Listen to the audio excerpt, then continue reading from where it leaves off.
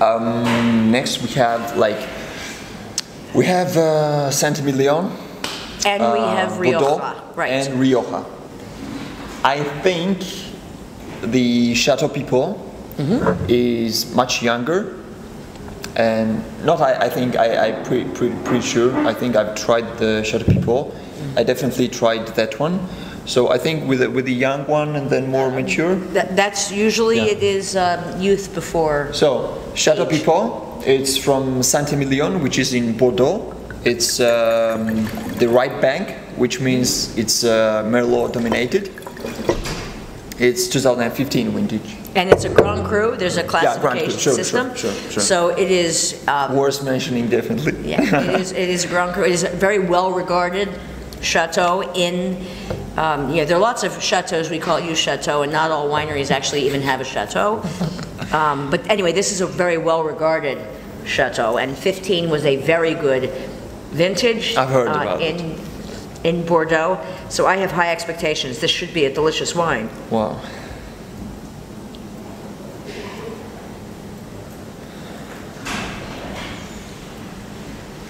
It's youthful. The wine, there's a little bit of, it's not as saturated as Saperavi ever is, which is correct. This is just wine, especially when it's from Saint-Emilion. Right. But very classic nose with you have sort of these coffee vanilla. There's definite oak character, but then Merlot is plums. We always talk about black, but it's a plummy character. That's I think I mentioned when I came back from France, talking about the French wines that I really fall in love somehow because I adore this plum and this fig, which appears more after some aging. Right. In the oak.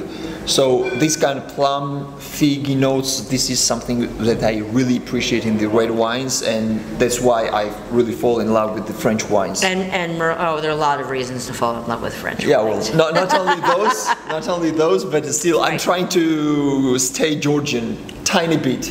So that's perfectly fair. But I think that Georgia can. The world has changed in the past century because there's so much more, we say cross-pollination, but exchange, and people are able to, winemakers in the northern hemisphere can go and make do another vintage in the southern hemisphere and back and forth, and there's so much exchange that people can hold on to their traditions, but be informed and experiment from things that they learn in other places. And I think, certainly Georgia has a long, well, I won't say a long French influence. It goes back a couple of hundred years. That's not so long in the Georgian context. All the same. When speaking about Georgia, it's hard to say it was very long. That's right. A couple of hundred years. For my country, that's long. Okay, but at least you have 200 years of some French influence here. And the French influence was always for quality wine. And what do you see in this wine is there's elegance and there's finesse. The Merlot is very soft. I happen to really love Cabernet. They're more structured, but this is masculine, open. Right? No, I don't say more masculine. They're more intellectual. Okay. These are a little more seductive. They're soft. They're plummier. The acidity is lower. The tannins are softer, whereas Cabernet is more vertical, more vertical. There's a little more acidity. The wines the wines have more drive. There's a little more verticality and laser character to them. There's a fine line that Cabernet tends to drive, and whereas Merlot is softer and I hate when people say it's more feminine, but it's generous in a way that Cabernet is more intellectual. I see. So this is kind of a description of the wine that really needs to be observed. It's like not that easy to So it's not that easy to follow up. So these kind of notes are kind of directions for me, and I guess for the people who are going to see this video, that these kind of things really show you how you should think about the wine. And listening to more experienced people who know the wines and describe them to see if they, well, if they are true, they are right for yourself, Right, that's because every person has their own perception of the wine, but this is kind of a way. It's the kind of way that is shown that you can follow and find a lot of interesting things for yourself. Okay, so when you were talking about a couple of things, and about wine quality and about listening to wine opinion makers or opinion shapers.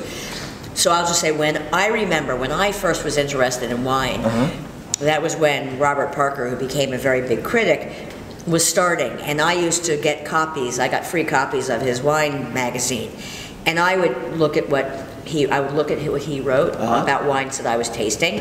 And not long ago, I found my old copies, and even when I was just starting in wine, I would read what he wrote. And then I saw that I, in the margins, had written my own note.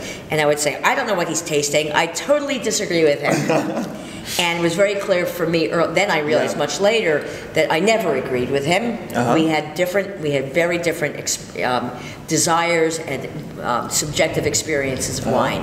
And what he likes, I don't necessarily like. I got to the point where I could appreciate what he was looking at, but I didn't necessarily, if he said it was a great wine, I understood why he thought it was a great wine, but I usually did not. It was not a wine I wanted to drink, okay? Yeah. That's number one.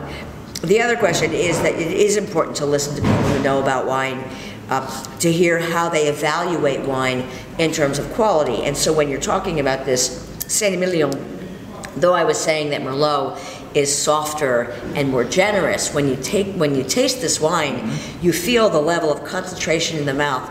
Yes, the fruit is ripe and soft, but then there's a center of gravity in the center of the palate that even though you can drink this wine now, it has time ahead of it, it has finesse, it has length. Still, it's quite young. It's still young. For considering the Bordeaux wine, especially for the right bank, which is softer, we say, right? It's still quite young, really nice drinking, but now I would... I would wait for this one. I could drink this now with food. With food, yeah. But it will improve over time. It will become more harmonious. It will soften. It will actually become more complex, and it definitely has 10 years ahead of it. One thing, I think it's quite general rule, kind of, that when the wine is good, it has really nice potential. Like generally, the wine is good, but it's young. It's easier to approach with the food. As the wine gets more aged and more older, it needs less things with it. Would you agree with that? It depends. I think it depends. Sometimes an old wine has so much to say. But if it has tannin, it has acidity. Sometimes it needs food. But the main thing is that it's like you're getting back to like wine being people. You don't want a really busy meal when the wine is very complex. You want something that's going to be very quiet, very simple, and let all of the complexity, let the wine shine.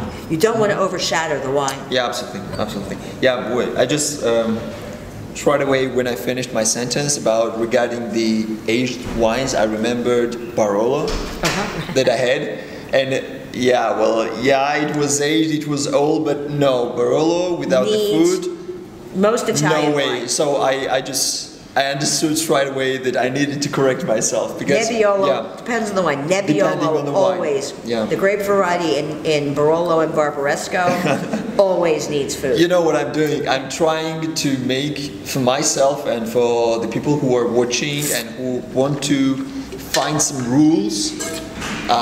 Really nice tips that will make their life with the wine easier, but that's not that easy with the wine because it's so much individual, so much different that you really cannot put it into kind of frames.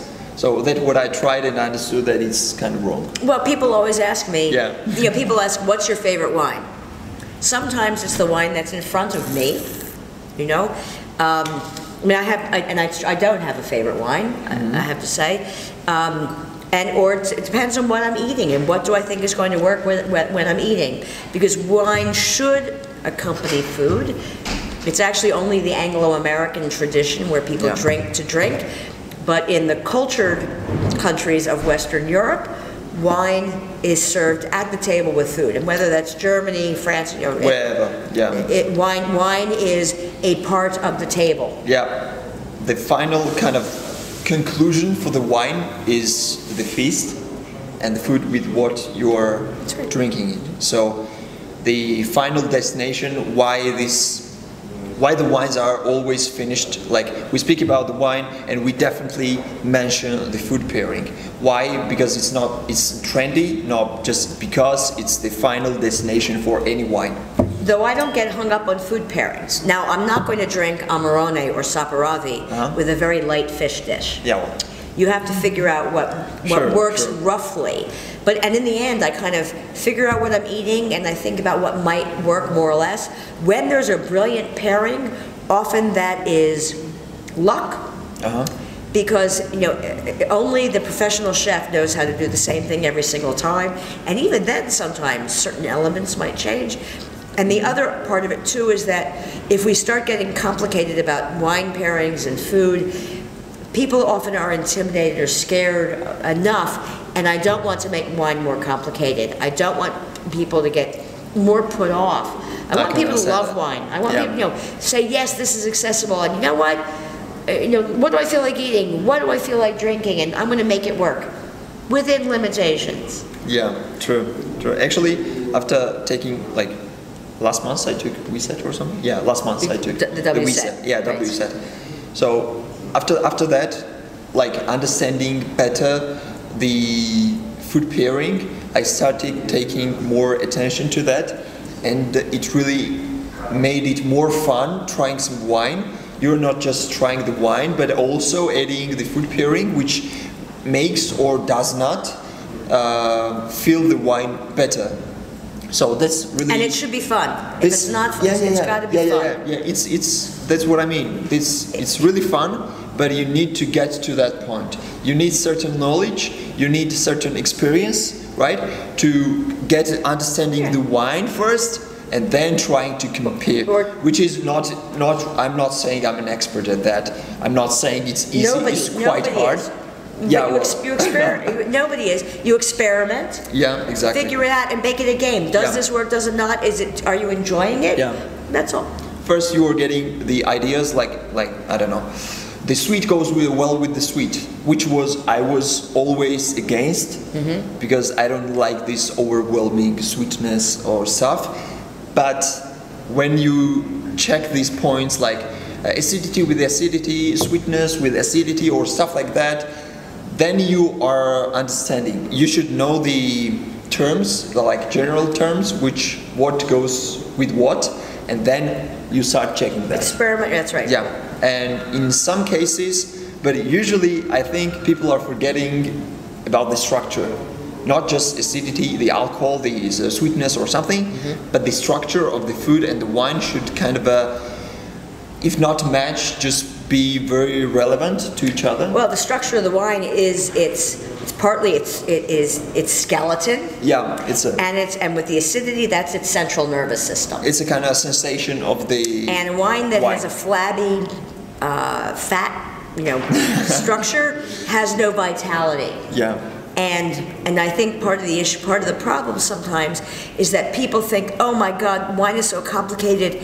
What fruits, what spices, you have to identify all of these things. No, you don't. And it's much easier. Everybody feels, is it smooth? Is it rough? Is it astringent? Is it, unpleasant? Is it zippy? Is it light? I mean, these are things in terms of weight and texture that we deal with that it's much easier often for people to get their head around and their language around. Then you can just say it's fruity, it's spicy, it feels, coffee and cooked or jammy. General categories. It's important not to get tied up in all of that language and just feel, does this wine feel put together? Yeah. Does it feel like a muscle? Does it feel like a weight builder? Is it a weightlifter or is it a tennis player? Yeah, absolutely. This is one thing that, this is very important.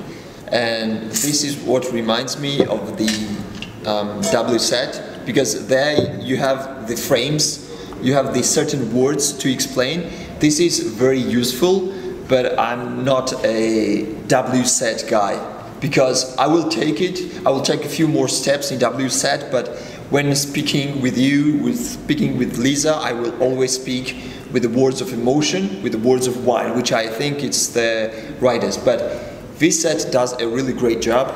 It's important, it needs some certain way of describing the wine, but when you feel more comfortable with the wine, then you can, I think, that's right. Afterwards you can start speaking with your own words. The purpose of the WSET, or even the program from the Court of Master Sommeliers, and ultimately what ends up being the Masters of Wine, is that they give a lexicon, like a way of approaching wine, because trying to make it a little more objective, because if all we ever do is talk about wine in subjective terms, we're talking like this. We're not talking. You know, there's no way to understand, because I never know what you're tasting. I'm not in your mouth, right? We have to find a common language to communicate. Absolutely. And these classes try to give us a common language to express our subjective experiences. But to the people, like my friends asking me what I feel in the wine, those who are not experienced with the wine, are not commonly tasting the wine, I always say, ask yourself some questions. What does it remind you? Put a lot of question marks. What do you feel? Is it aggressive? Do you like it? What do you like about the wine? And just ask the questions, and it will make much easier, even though you don't know, you have not passed any tests, you don't have any knowledge about the wine, you still have this perception which you put with the food, right? Everybody likes food, everybody tries food, everybody says it's good, it's bad, it's salty, it's spicy, whatever it is. So the same terms pretty much goes with the wine as well. You can ask yourself, what do you like and why? What does this remind you of? I mean, smell is an incredibly powerful emotional trigger. It's memory. And I remember once I was out to dinner with a friend in France, and we sat down and I ordered a wine, and my friend nosed the wine and said, "This reminds me of when my grandmother used to iron all of our clothing," right? Because there was a minerality in the wine, and this was a long time ago, right? And you had an old iron and vapor the steam, and stuff. From the water and the steam, and it smelled. To her, it was my grandmother doing the ironing. Yep. Right. That's all. That's how you describe actually the wine with when you want to describe it with your friends and the community. So we have one more, right? Yeah, one more. This is Rioja Reserve 2015. Mm-hmm.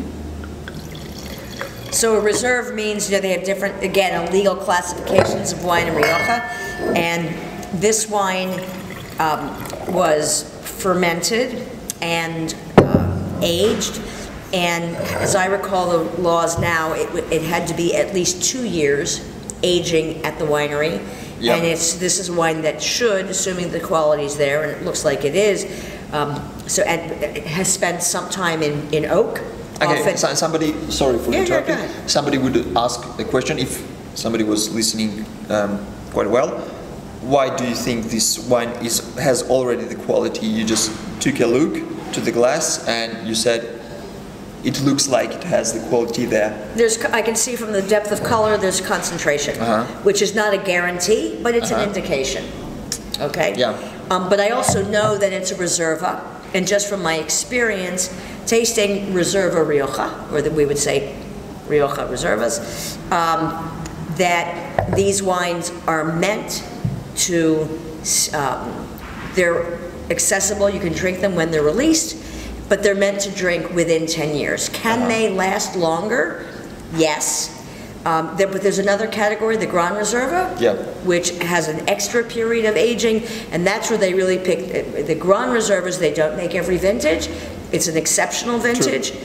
So it's really the grapes that are concentrated, and they think will last for much longer. So this is, most years, most wineries, most bodegas will have a Reserva, and it's a wine that's intended to age for a certain period of time. So yeah, this is the reason why I asked you this, is because I also am quite often asked, like, how do you recognize a good wine? So generally you have your perception, your experience, and knowledge. So you are taking the notes. So we saw it's a Reserva. You see the vintage. So it had, because of Reserva, you know it had some oak aging. The vintage shows that it's possible. There is logic.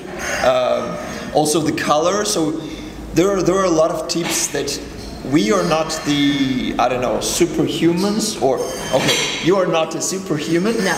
You have knowledge, you have experience, and you observe. Mm-hmm. So because you're seeing something, you connect it with your knowledge, with your experience, and then you conclude.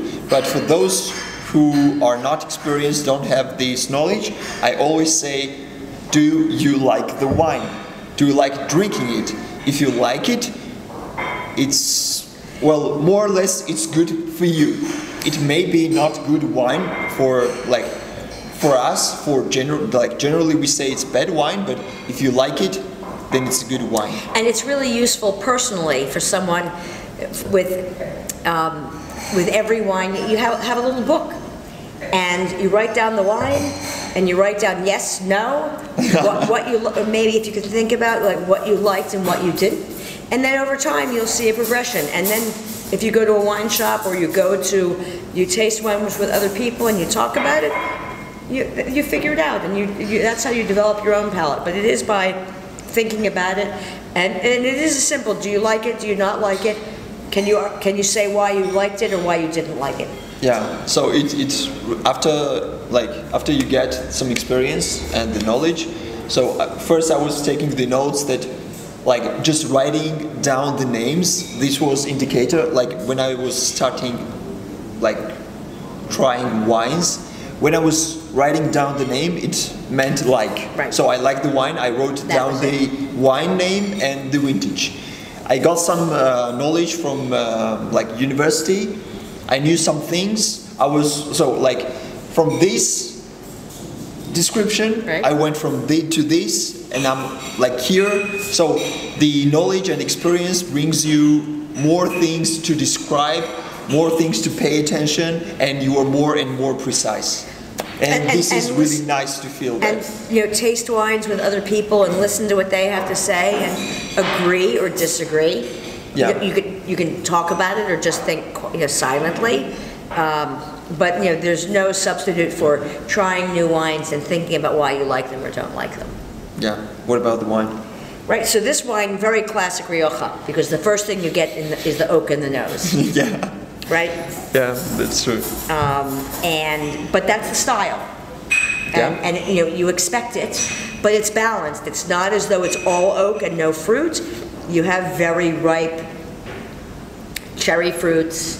But they are like, I don't know how to say. Red apple. Like hand to hand, like they are at the same.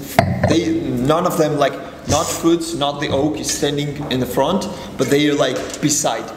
So you feel both at the same level. They complement each other. Yeah, absolutely. And certainly you notice it in the nose, but on the palate they're really integrated. There's a good amount of alcohol in this wine. I really feel it on the finish. But there's lots of fruit, lots of oak, but they work together. Again, it needs food. But compared to the Bordeaux, for example, Spain is warmer, so the acidity is softer.